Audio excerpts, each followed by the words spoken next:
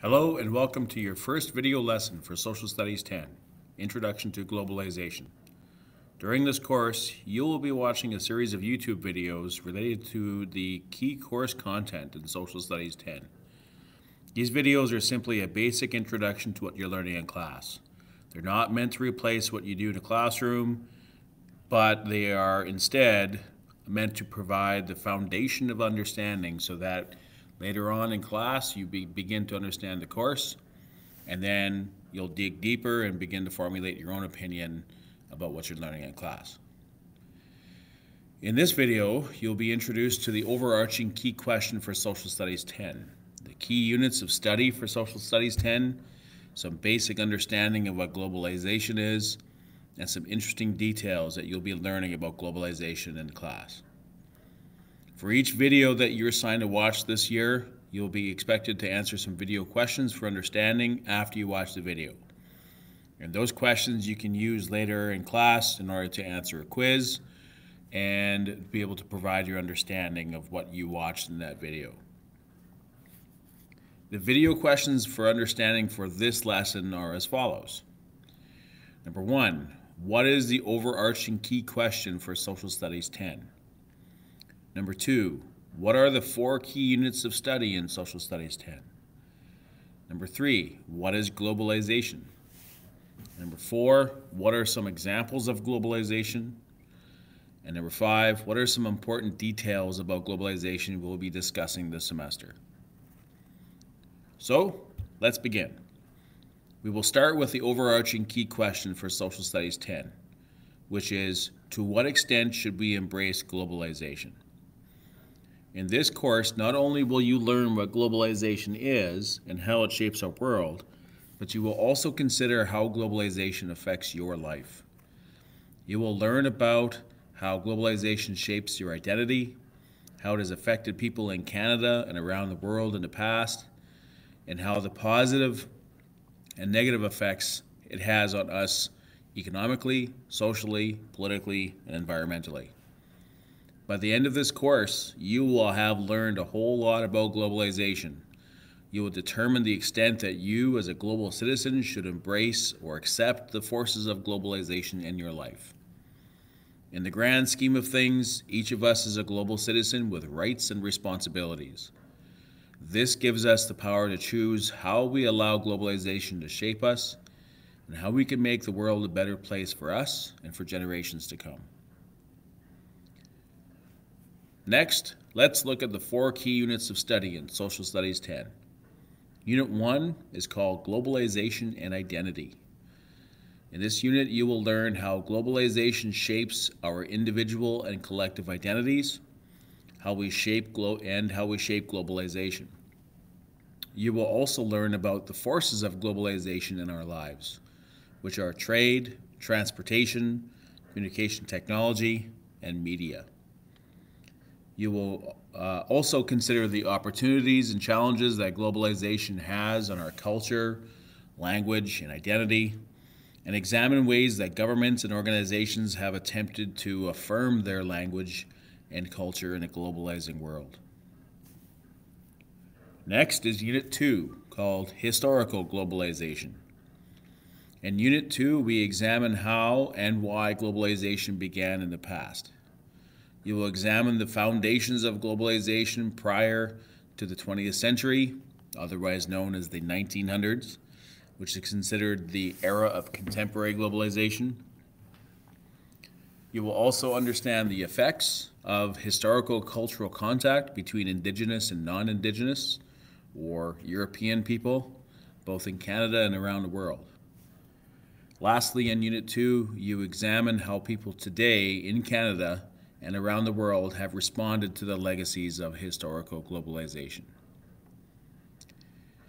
Unit 3 is called Sustainable Prosperity, which focuses more on contemporary issues related to economic globalization.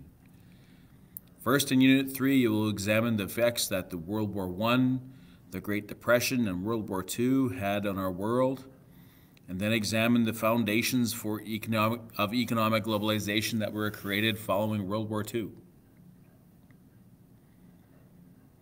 Those foundations shaped our global economy today.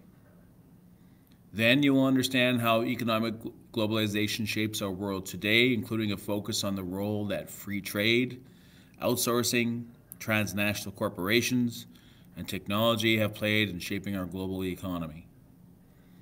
You will then examine the issue of sustainability in relation to the effects that globalization has on our environment and our society. Lastly, you will understand the issue of sustainable prosperity, which is a concept that in dealing with the positive and negative effects of globalization, we have to consider how we can balance our economic needs, the environment, and our society so as to ensure future generations will benefit from globalization as much as we have. The fourth and final unit is called Global Citizenship.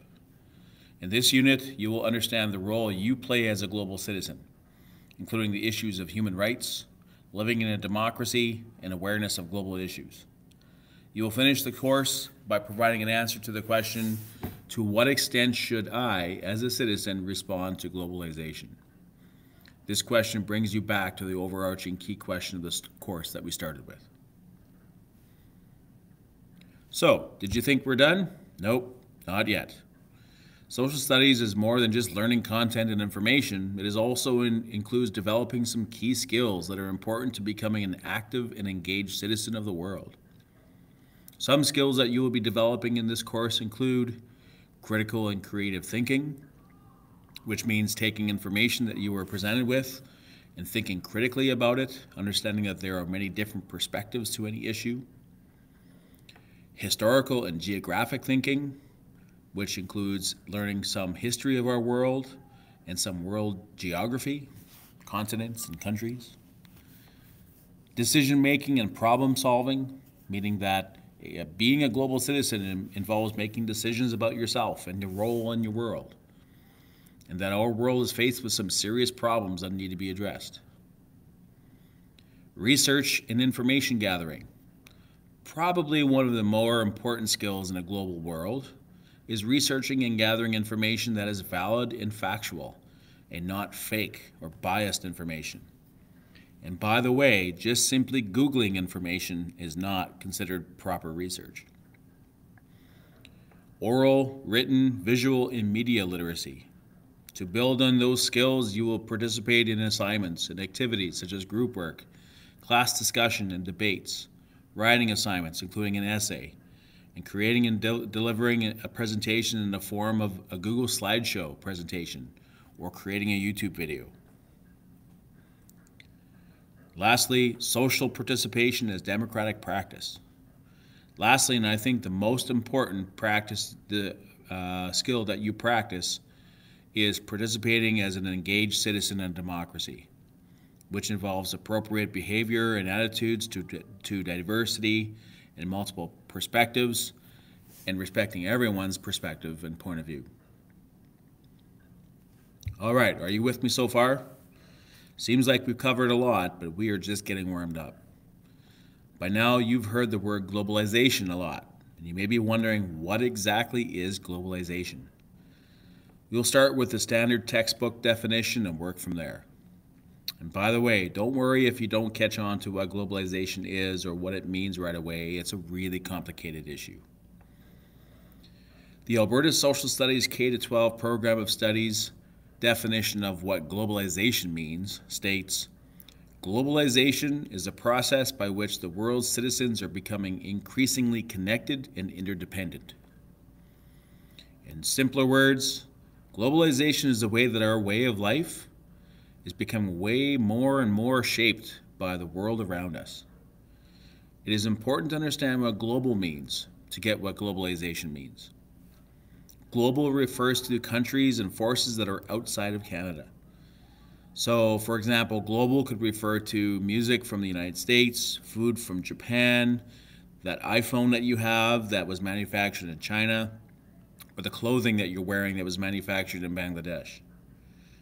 The opposite of global is local, which refers to people and influences that are within Canada, such as your school, your family, the town of Vermilion, the province of Alberta, and your identity as a Canadian. Okay, now that you've started to learn a little bit about globalization, here are some examples. I've mentioned a few examples a moment ago, but here's some more specific ones. First, economic globalization. This refers to how globalization shapes our economic lives. It can include the jobs that you and your family work at, the goods and products that are imported from Canada or into Canada from other countries, and trade agreements that Canada has had with other countries, such as the North American Free Trade Agreement, otherwise known as NAFTA, or the new Trans-Pacific Partnership, or TPP, that Canada has recently joined. If you've ever shopped at a store like Walmart, Home Depot, Costco, or if you've ever had a burger at McDonald's or Burger King, you've experienced economic globalization, as all those stores are owned by large transnational corporations, most of them based in the United States. Same with our jobs. Nearly every job you can think of has some global connection. A farmer sells his wheat or beef to be exported to other countries. A doctor uses digital x-rays and MRI scans that can be digitally shared with her patients online anywhere in the world. An oil field laborer's jobs wages are dependent on the global price of oil. And even a teacher like myself prepare my students for jobs that may not even exist today, but will be created 10 years from now and can be anywhere in the world. Economic globalization also includes how the value of our Canadian dollar, otherwise known as the loonie, changes its value compared to the US dollar, meaning that 1 year or 1 day the loonie will be worth 95 cents US, and the next day or even the next week it will be plunged to 75 cents US. Ever wonder why that is? Well, you will learn later in the semester that shortly after the Second World War, the United States dollar was chosen to be the world standard currency, as it was the most stable economy following the war. And so because of that, today, every country's currency is valued in comparison to the US dollar. Secondly, social globalization. This refers to how globalization shapes our identity, our culture, our language, and our way of life. This includes the music, food, entertainment, clothing, and language that we use on a daily basis. A lot of the music, TV, and movies we watch and listen to come from the United States, which is a global influence in our culture. Some people in Canada believe that this threatens our Canadian culture if most of our entertainment comes from the United States. And as such, the Canadian government has established the CRTC, or the Canadian Radio, Television, and Telecommunications Commission. This federal government program regulates the amount of CanCon, or Canadian content, that we listen to and watch on Canadian radio and TV stations, with the purpose of ensuring that we are exposed to some Canadian music and TV, and not all of it is American. Another example of social globalization that you're probably more familiar with is the influence of social media, like Facebook, Twitter, Instagram, Snapchat, YouTube, and a whole bunch of others. Social media has become a major influence in our lives, not just kids, but everyone. And because social media is global, what we read, what we listen to, what we post online and social media can be shared globally in an instant. And sometimes stuff goes viral. Social media has influenced the way we interact with each other, how we choose a partner in life, how we shop. Sometimes social media has even left us vulnerable to things like attacks on our privacy and a relatively new phenomenon of fake news distorting what is real and what is not. Social media has even become so influential that it has changed the way governments affect us.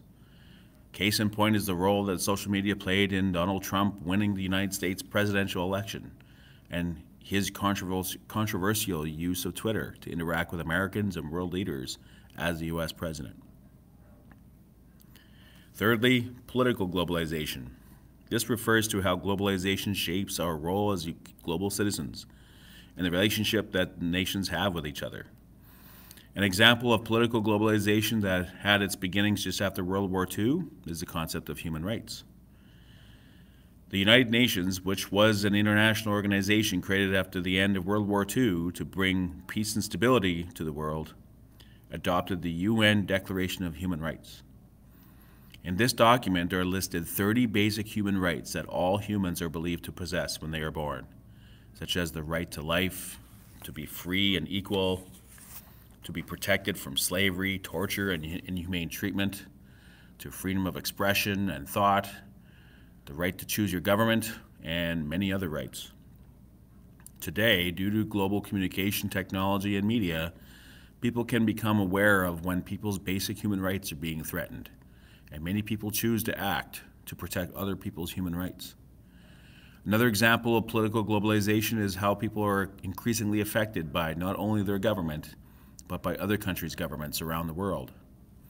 An example of this is how the United States and North Korea seem to be pushing each other closer to nuclear war, while the rest of the world watches nervously, hoping that neither Donald Trump nor Kim Jong-un pushes the nuclear button.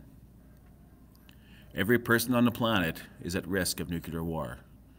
But as Canadians, we have no influence or control over these two countries, which is pretty scary. Another example of political globalization is our immigration policy in Canada. We are a country of immigrants, which brings certain opportunities and challenges politically for Canada. On one hand, Canada adopted the official government policy of multiculturalism and bilingualism, which most Canadians agree that have made Canada a better place to live. But on the other hand, cultural diversity has also challenged Canadian identity and culture to the point where some people wonder if Canada has a national identity at all. And fourthly, environmental globalization. This refers to the process by which all people and communities are connected by the environment in our relationship to the land. We all share the same earth, which means every person in the world is connected environmentally. Our economy involves extracting, developing natural resources like trees, water, minerals, oil, fish, etc. This has an effect on the environment, which in relation affects all of us. Our dependency on fossil fuels has led to an increase in the amount of carbon dioxide from burning fossil fuels. This, many people believe, has led to the effects of climate change.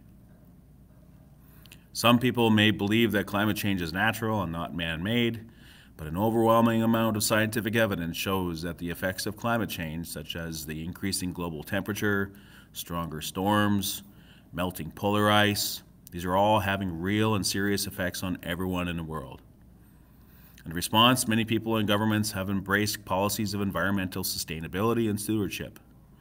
We're moving slowly closer towards a world less dependent on fossil fuels and more developing green sources of energy, such as solar, wind, and geothermal energy. Okay, this video is getting kind of long, so let's wrap this up. Here are a few fun facts about globalization that are related to what you're going to be learning in Social 10. Number one, most of the stuff we buy is manufactured in other countries. It's true, a lot of the products and food and media that we consume comes from outside of Canada. Why? This is because of global trade. Canada exports a lot of resources to other countries, and they manufacture the products that we import and buy. We will be exploring the positive and negative effects of global trade later in the semester. Second, the world is divided into developed and developing countries. You are very lucky to live in Canada because Canada is a pretty wealthy country.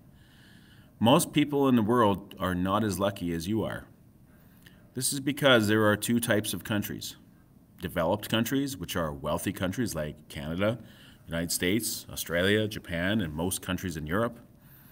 And developing countries, which are a range of moderately wealthy countries like Brazil, Mexico, China, and India, and some really poor countries like Bangladesh, Burkina Faso, Afghanistan, and Haiti.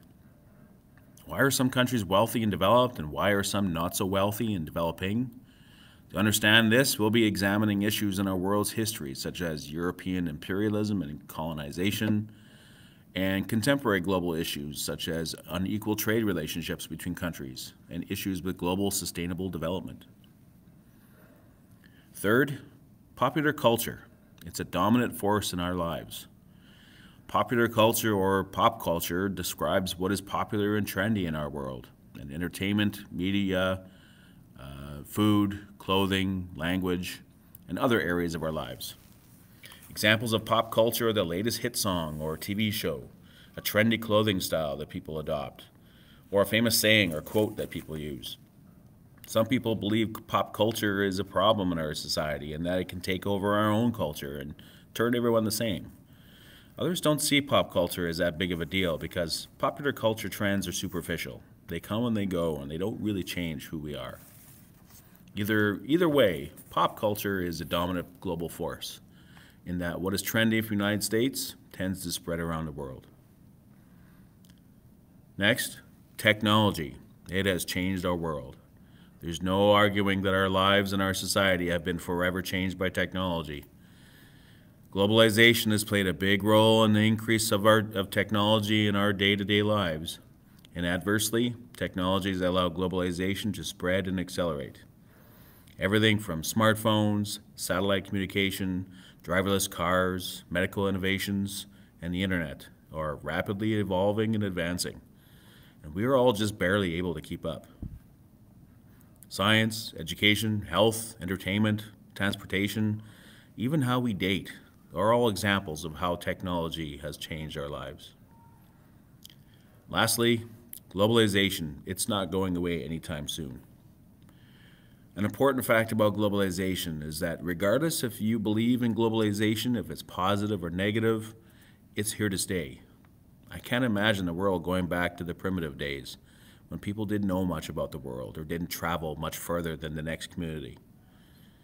Globalization is ever evolving and changing, but it will always remain a big part of our lives. The key question is, to what extent should we embrace globalization? So there you go. That was a brief or not so brief introduction to globalization. In the next video you'll be watching, beginning to explore Chapter 1, Globalization and Identity, where you will explore who you are, your individual and collective identity, and ways that globalization shapes your identity. Till then, see you later.